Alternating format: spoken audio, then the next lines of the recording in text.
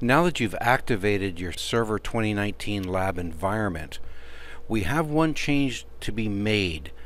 The network adapters do not get properly configured for some reason. Looking at your 4 virtual machines, LUN-DC1, LUN-SVR1, LUN-SVR2, and SVR3, just below that, see the blue Config Plus. Select that with a single left click for each virtual machine. Notice that the network adapters, the NICs, are assigned to none. We need to change that. Above the virtual machine, see there's another blue bar? We can click on that one time with a left click. And now notice the box to the right hand side, lab networks. These are the available networks for our virtual machines.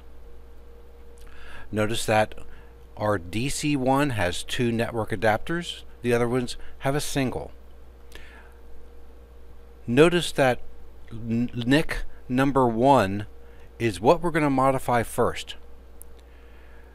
Under Lab Network, select the radio button for London Network.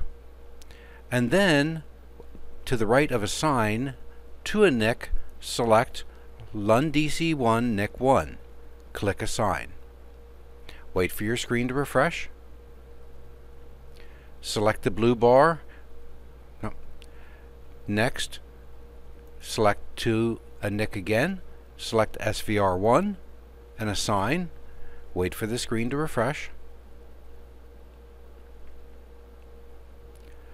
Select to a NIC, SVR2, NIC 1, Assign. Rinse and repeat for LUN SVR3. To a NIC, NIC 1, Assign. Once our screen refreshes, let's scroll down, take a look. We can see London Network is assigned to all 4 of the number 1 NICs.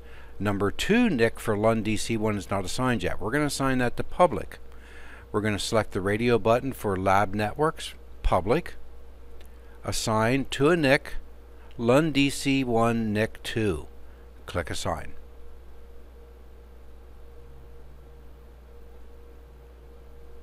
We're now ready to be able to utilize our network. We're going to click that blue bar one more time to collapse the lab resources. Just to give you a quick overview, we turn each virtual machine on by clicking the On button. To access the virtual machine, just as if it was a physical server, you click the Console button. Once you've clicked that Console button, now it's not turned on right now, you'll notice that you can navigate from virtual machine to virtual machine without having to return back to the main lab screen. I can click Power On and simply turn it on. Once it is powered on, once it has gone through its first initial setup, or thereafter, to log on to this machine, these are servers, you have to press Control-Alt-Delete. Well, if we do that on our physical machine, it's going to want to lock our machine. We would see something, well, it just disappeared. You can't see it right now, but it would lock our machine. Once this unit is powered on, right here at the top of your command bar, you'll notice there'll be a button that is clickable that says Control-Alt-Delete. That will emulate pressing the Control-Alt-Delete keys and send it to that virtual machine for you to be able to log on. This is how we access our machines. I'm going to go ahead and tell this to power on.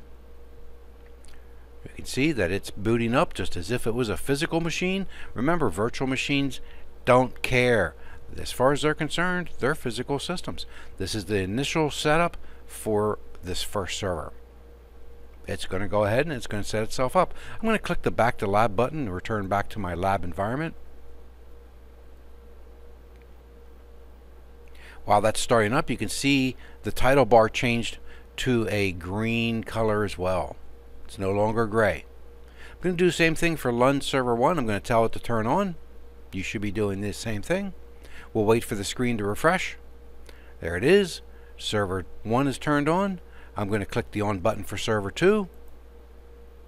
Wait for my screen to refresh. And the same thing for server 3.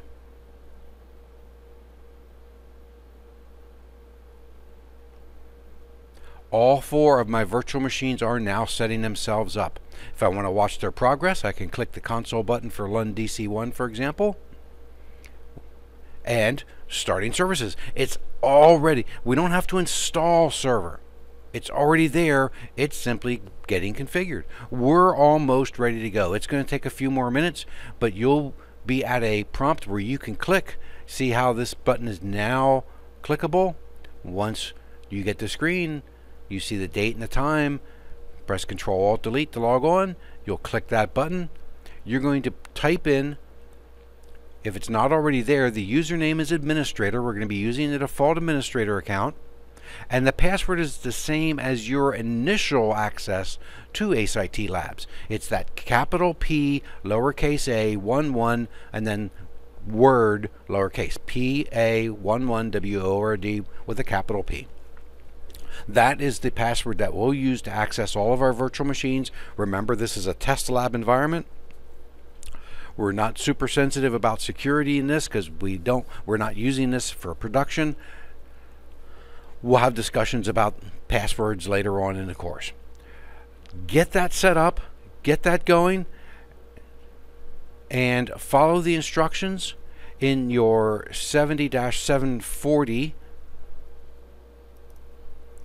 setup instructions and domain creation video. Follow that to begin to get your domain started up and get on the right page for where we're at in today's lesson. You don't have to go any farther than getting logged into that LUN DC1 and go to the section where we rename the computer to LUN-DC1. I'm going to pause this video while it gets to the point to where I can configure the network adapters, because I want to show you your network configuration.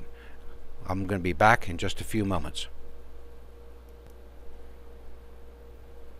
Okay, so I've typed in my password, a capital P-A-11-W-O-R-D. It already said administrator. I'm logging in for the first time.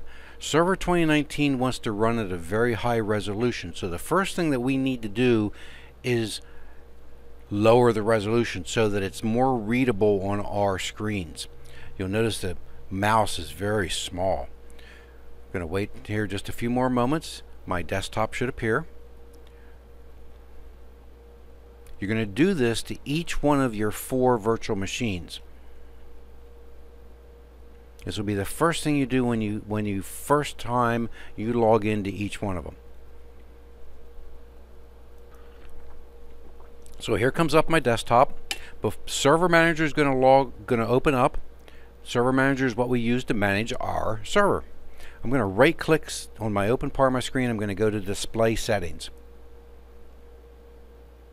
In Display Settings, we're going to select Resolution. You'll see it says 1920 by 1200. I'm going to click on that. And I'm going to scroll down. I'm going to select 1280 by 960. And click Keep Changes. You can see our screen is much more readable now. And here it comes Server Manager. In Server Manager, on your left-hand column, select Local Server.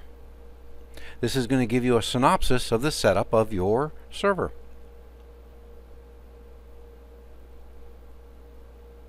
You can see our 2 network adapters. I've not renamed this yet. It's the first time we've logged into it. The first thing I'm going to do is I'm going to click on either one of these IPv4 addresses assigned by DHCP. It's going to open up my network connections. You can see that Ethernet says unidentified network. Ethernet 2 says network. Let's right click on that and go to status, then details. We can see this has been given a 10 dot network address by DHCP. This is our public interface. This is connecting us to the public internet. I'm going to close. I'm going to right click and I'm going to rename this public, and press enter. My other network adapter, I'm going to right click and rename London Network and press enter. Initially, we're not going to need to use the public network. This is what we'll use if we need to download something from the internet, an extra program, whatever it might be. For now, I'm going to hover over public, I'm going to right click, and I'm going to disable. Public is now disabled. We can re-enable it at any time and gain access to the internet. Hover over London Network, right click, left click on properties, double click IPv4. We're going to set an IP address for this. Remember, servers need to be able to be found the same place every single time. We want a static IP address. I'm going to click use the following address, and the address that I'm going to type in is 172.16.0.10. This is a Class B address, as you might recognize from your Network Plus Learning. I'm going to press the Tab button one time. Windows recognizes this to be a Class B address and automatically filled in the proper subnet mask for us. We don't need to make any other changes there. However, we are going to assign a DNS server. This will be our DNS server for our network. This is going to be our domain controller, DC1. We want to point to ourselves for DNS. How do we point to ourselves with a network adapter? We use the local loopback address. That is 127.0.0.1. These are the only three settings that you need to make for this network adapter. IP address, subnet mask, preferred DNS server. Click OK. Click OK. Close network connections. Go up to the top of your server manager where the little swirly is. Click refresh local server. We can now see a static IP address assigned to our London network. I'm going to rename this computer and let it restart. To the right, where I see computer name, I see the automatically assigned computer name. I'm going to left click on it one time. My system properties screen appears. I click change, the button that says change, and I'm going to type in lun-dc1. I'm going to leave it work group. There's nothing else to join to right now. I'm going to simply click OK. We're going to get a warning telling us, hey, to apply these changes, you have to restart your computer. I'm going to click OK. I'll click close, and I'll have a prompt to automatically restart the computer. And there it is. I click restart now. Just as if it was a physical machine, our virtual machine is restarting. Should only take a few moments. I'm going to sit here. I'm going to let the video run, and we should be back up here in just a few moments.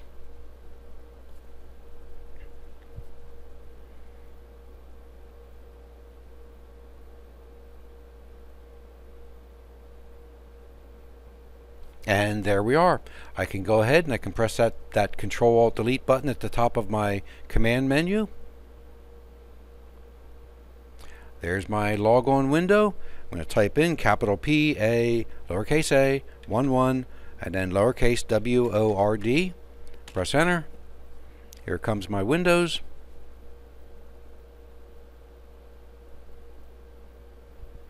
Server Manager will start up. Remember, we leave Server Manager run. Do not close it. We will be using Server Manager day in, day out, all the time.